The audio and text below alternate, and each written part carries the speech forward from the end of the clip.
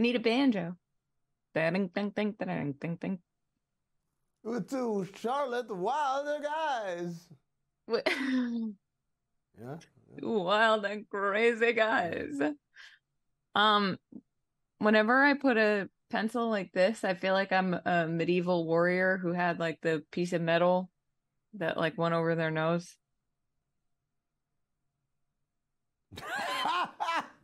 The eject button was mashed rather rapidly. It was like, Sometimes I'm like, why don't I try saying it out loud and see how it goes? Do you want to talk about the Clippers? I want to talk about the Clippers, you said? Sure.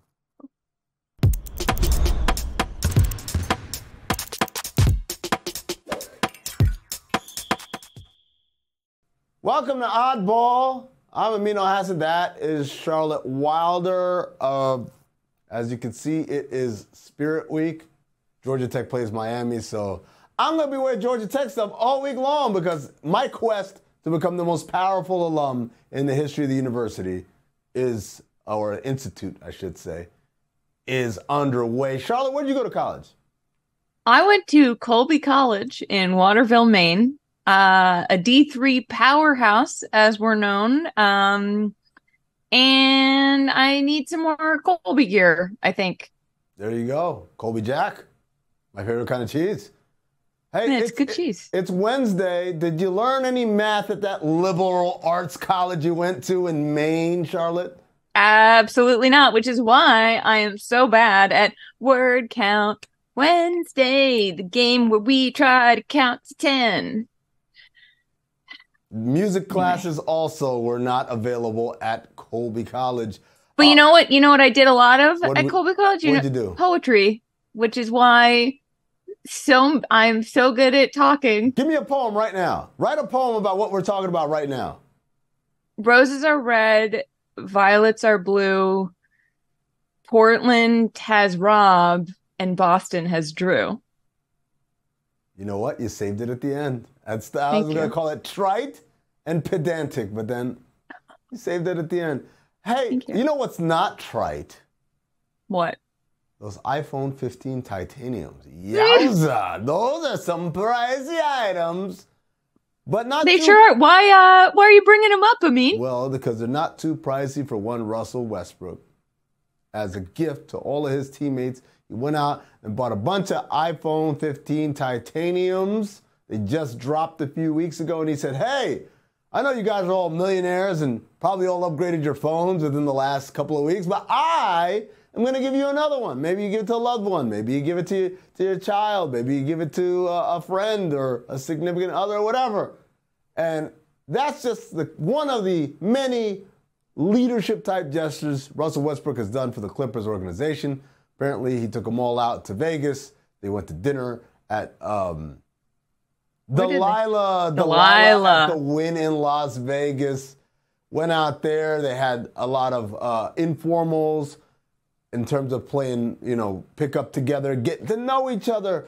And so, Charlotte, the question is, as Russell Westbrook is doing these magnanimous gestures, as both Kawhi Leonard and Paul George are healthy at the same damn time, how long before reality comes crashing down on the old Clippers in the form of an injury or some other sort of anger or division within? Yeah, or Russ getting his feelings hurt that all of his teammates aren't using the iPhone 15s. He got them. I have so many questions about that. Yeah. Do you think that's like he wants everybody to have a burner that he can only contact them on? I feel like there's got to be some other motive going on here, because that is just such a weird thing for a rich person to give to other rich people. Like, buy them watches. I love when guys buy other guys watches. No. It's so like manly and pure in some like pathetic way.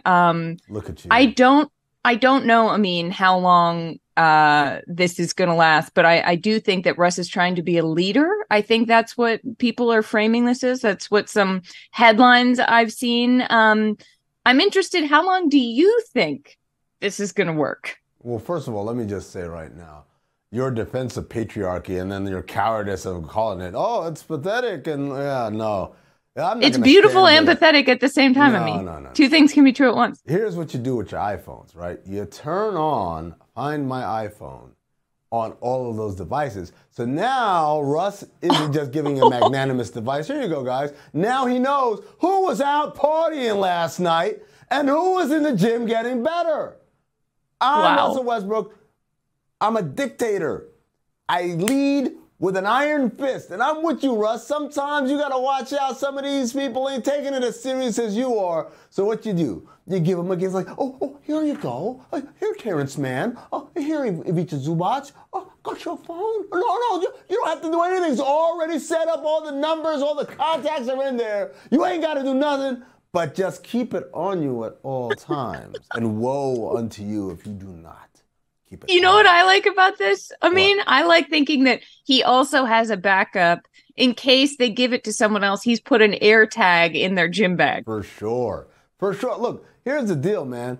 I like to imagine Russ as maniacal as I am, right? If I were given hundreds of millions of dollars, you guys, you really wouldn't be able to stand me. I would be doing all types of unconstitutional Patriot Act level shit. Oh, my God. What? Oh, me with hundreds of millions of dollars? Shit. We'd be out here like phone tapping conversations.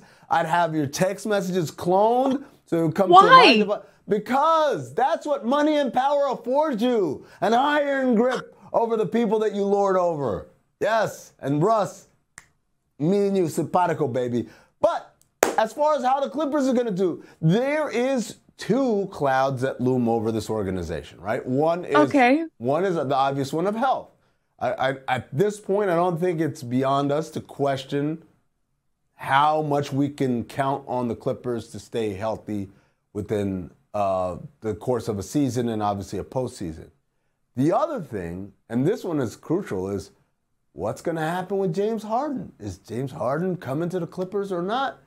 Right, James Harden did not report on media day, did not report to camp on the first day, but the expectation that is he is going to report, but he's not going to do too much. So this is very much still in play for the Clippers, this idea of adding Harden. And I think in a weird way, I think it would help. I think it would help them add another guy who's a playmaker, a passer, a creator for others, perhaps a little bit better at doing that in the half court than Russell Westbrook is. Well, I also think everyone's giving Harden such a hard time about forcing his way out of this, it would be his third team, which I have also done. I wonder, though, is there a flip side to that? Like, would he be so happy to be not on the Sixers anymore that he actually tries really, really hard for the Clippers? Like, maybe just one season, but maybe if they get him, he's going to give it his all because he's just relieved to be out of the city of brotherly love. That happens every time he gets traded, though, right? Like, he gets somewhere and at first it's like, oh my God, he's trying so hard, and then as time goes by, it's like, Yeah, but we'll get one good season out of him, and maybe that's all they need right now if Kawhi and Paul George are going to be healthy. Fair enough. You ready to start counting? Yeah. All right. Word counts next.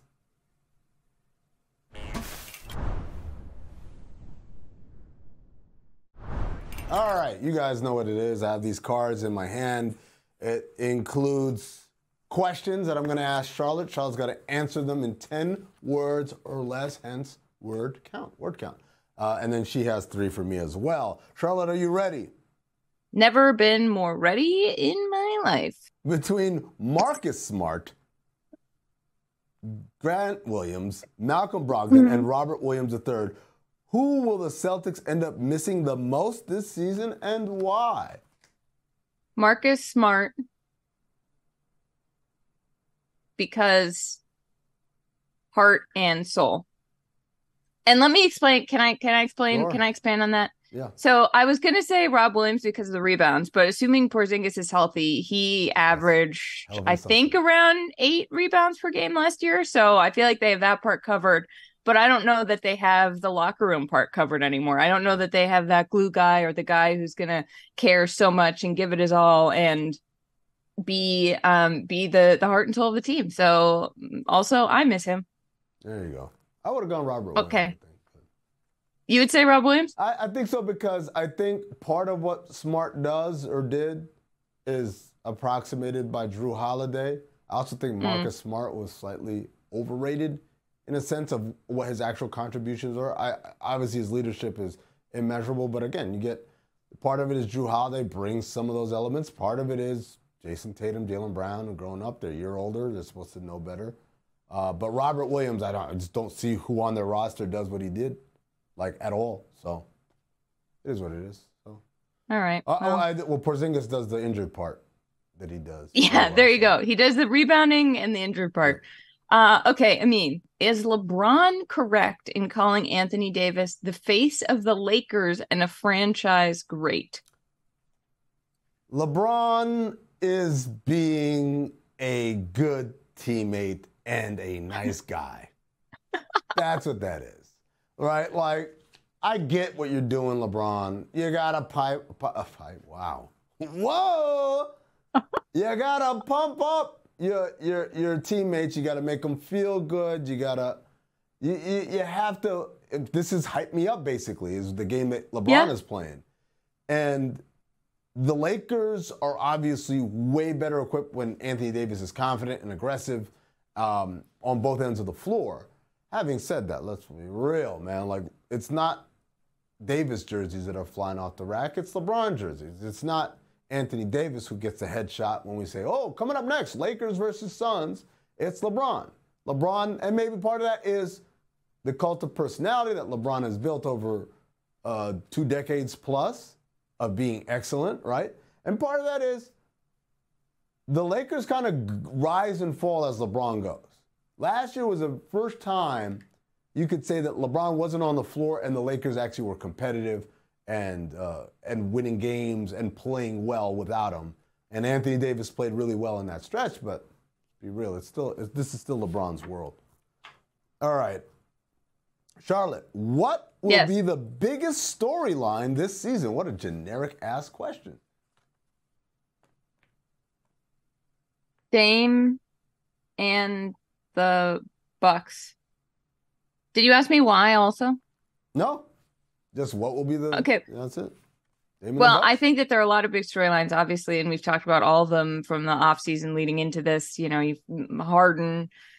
The Dame was huge, but now people are talking about Boston and Jrue Holiday, and is that going to work? And then, of course, you have the Western Conference with a lot of drama in the East this offseason. But I think that the stakes are so high for Dame and the Bucks, and Dame and Giannis, you know, 2 superstars who haven't played with other superstars finally getting to do it. And is it going to work? And is Dame finally going to get that ring? So I don't see. I think that's the biggest thing. And I'm very invested in it. Do you agree? I think it's the Sixers, right? The Sixers have the opportunity to become this massive explosion of just stuff. Daryl Morey's job is on the line, I think, at this point. Joel Embiid might want out. James Harden does want out. If that chain reaction starts, then are people bidding on Tobias Harris? Are people bidding on Maxey? Are people bidding on all the other little ancillary parts, DeAnthony Melton, for instance, guys that can help good teams elsewhere, that all comes together if Philly has a start that's so bad that makes Embiid say, you know what, I've had enough. This is ridiculous. Yeah, I guess it is messiest. Anyway, are you ready for your next question? I am. Between Lillard, Ayton, and Holiday, who will last the longest at their new team and why? Lillard, because under contract and best fit for his team. Okay. Right? So in the case of Holiday, he's got 1 year left this year. He's got an opt-out on the next year. Whether he opts in or out, like, I just don't think that Jrue Holiday is what he once was. And I think Boston is going to be left wanting more. By the way, shout out to all the dumbasses who are like, oh, who's going to tell me that Holiday is 30 days younger than Dame? I'm not talking about it. Look, it's not a linear thing, dumbasses. If you guys watch sports, it's not like, well, once you reach this age, then we get this, and then this age. Like, some guys age more gracefully than others. Damian Lillard is aging a lot more gracefully than Jrue Holiday. That's just a fact. Like, go ahead and look at their production over the last few years. Watch the tape. Tell me which one is closer to playing like he was in his prime. And it's clearly Damian Lillard. Holiday, as I mentioned a million times, has flirted with retirement at the end of his contract, right? Has talked about it. You know where he said it? This is where I messed up, and I have an apology to make. I have an apology to make, Charlotte. Okay. He talked about retiring perhaps after this current deal is done. I never said where he said it. He said it on Point Forward, which was a Meadowlark property. And I'm the only one here. And when he said it was a Meadowlark property, right? Right? Yeah, there you go. They're not here anymore. But when they were here, that's where we got the scoops. We got the scoops. That. All right. So, okay. But Dame fits perfectly with Giannis. I think that combination is going to be dynamite. And I think they're going to just win a ton of games and maybe a championship. And I think that's just going to continue on. Ayton, I guess you could stay in Portland. I can't wait for Portland to have its rude awakening. Charlotte. Yes. What fan base should be most upset by their team's off-season moves or lack thereof? What fan base should be most upset by their team's off-season moves or lack thereof? Philadelphia? Because now it's a huge mess. I think that there are a bunch of teams that could be angry, especially in the East, the Knicks and the Heat. But I think that in Philly, you are looking at a very combustible situation, as you said. And now what do you do with Harden and Embiid? It's a disaster. I don't know. Do you think they should have done something in the offseason? I don't know. It's just such a mess. I don't know if you're a Sixer fan. You're like, why didn't we do anything? I don't know if that's the approach, although with Harden not playing or not, right. Or sitting out, maybe that feels like, oh, we should have gotten something for him. But it's not like the Clippers were offering the sun, the moon, and the stars either. So I kind of see why they were relatively inactive. Shout out to Joel Embiid. This offseason has been fun, LMAO. I think kind of Miami, based on where I work and what I've seen, a lot of people seem to be upset. They feel like they were promised the best Christmas gift ever. And not only did they not get it, but they look across the street to that kid who they hate. And it's like, that kid gets it? Like, that. There's an element of that going on in Miami. And I think there's a frustration level there. But the Sixers have all drama and no hype. I feel like you could have done something about that. Yeah, I don't know. Again, he wants to go to the Clippers, and Clippers were offering like Robert Covington and Norm Powell or something. It's not exactly something that people in Philadelphia or in South New Jersey are like, oh my God, I can't believe Morey didn't get me Robert Covington, right? And even as we hear Daryl's comments on Media Day, he's saying we're either going to get a comparable star-level player or we want enough draft picks to go out and get that kind of player. And I'm sitting there like, I don't know how realistic that is. But then again, Jrue Holiday just got traded for 2 firsts and 2 rotation players. So who's to say in this crazy-ass NBA? All right, moving on. How should Spurs fans feel about signing Devin Vassell to a 5-year, $146 million contract, and why? $146 million. Got it. Not doll hairs. No, not doll hairs. Dollars. They should feel good. It is a market value deal. Should feel good. It's a market value deal, right? So Devin Vassell, who was one of their leading scorers last year, shot near 40% from 3, is an excellent defensive player. He's young. He's all about the Spurs way. I put him in that same class, maybe on the low end, but like in the same conversation as Tyler Hero, RJ Barrett, Jordan Poole, that kind of guy, right? He's right there with them, and His production is along the same lines as theirs. And his money is along the same line as theirs. The big difference in his deal and their deals is he's got 5 years, roughly a little less than $30 million a year. The rest of those guys got 4 years, roughly $30 million a year. And the reason why is because the rules in the old CBA would not allow you to give a 5-year rookie extension without making it max. But now they changed that rule. They allow teams to do that. So he is the recipient of this 5th year by virtue of a changing in the type, right? In the black and white of the document, not because he's so much better. The other thing, Charlotte, is remember the new TV deal's coming in about a year or so. When that happens, we're going to get an influx. We already know the cap isn't going to spike crazy, but it's going to go up. So every year, that deal becomes more affordable, which was my point about Tyler Hero. It's like, regardless of how you feel about Tyler Hero making $30 million, in 2 years, that $30 million is not going to feel like $30 million feels right now. And by the way it feels right now isn't that crazy either. So I think, Spurs fans should be kind of happy that he is there. Now, is he a savior? Is he a guy who's going to be a franchise face? No, but that's what you got Wembanyama for, right? That was a lot of math to end Word Count Wednesday on. Wow. Yep. All right. That's going to do it for Word Count. Next up, end of the show? I don't know. Is that the end of the show? Yeah. The end of the show. We'll find out. We'll find out as you find out. You know what I really do love, though? What's that? The dance teams at NBA games. Like, I'm upset. Like, I get really, really excited when it's like, you never know what the thing between the things is going to be. If it's a t-shirt thing, if it's like some mascot. Okay, are you talking about like the dancers or like the hype squad? Because those are two different things. Well, the dancers, look, let's be honest. You watch Winning Time. The dancers are the creation of Jerry Buss. It's a way to get some sex appeal to the game. But it's also, I just love watching dancing, Amin. I love watching people dance. Like, good dancers.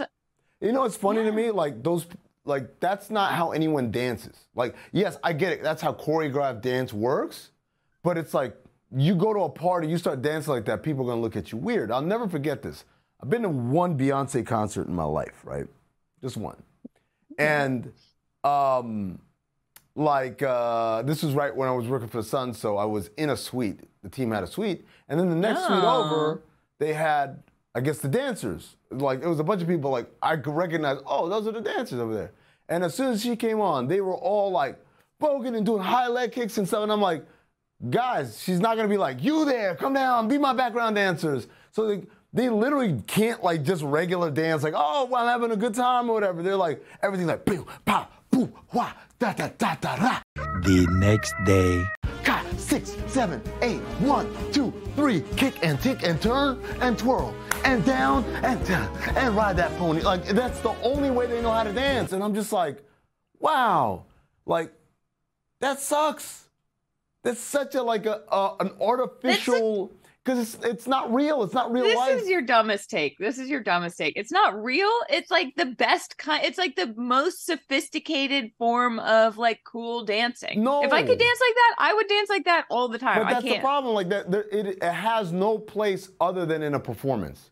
If you're not performing, if you're at a party, at a club, you look ridiculous. It's like you're not impressing anyone. Dancers can dance casually. I haven't seen these women do this. Like, not to my knowledge. I think you're wrong. It's so weird, man. And I'm like if I was at a club and I'm dancing, I'm like, hey, what's up? What's your name? Oh, wow. Oh, all right, okay. Never mind. They're probably doing it on purpose. They're like, I can tell this guy doesn't like good dancers. Watch me go. Watch me go. No, you guys got it. It's what kind of person wants to do this? Like, you have to have this eternally. Can you guys hear the drilling, brother? Can you hear the drilling, Charlotte? Yeah. You can? I can. It's nice. Maybe we should wait a little bit. It's good ambiance. Now I can't. Of course it stops now. Nope. I like the shy drill. You know? When it's like either go, do it or not do it. Do it or not do it. I just want to see a giant, I can't hear you anymore, screwdriver come down from the... You can't hear me? Dead battery. Turn it on and off. Dead battery. Whoa!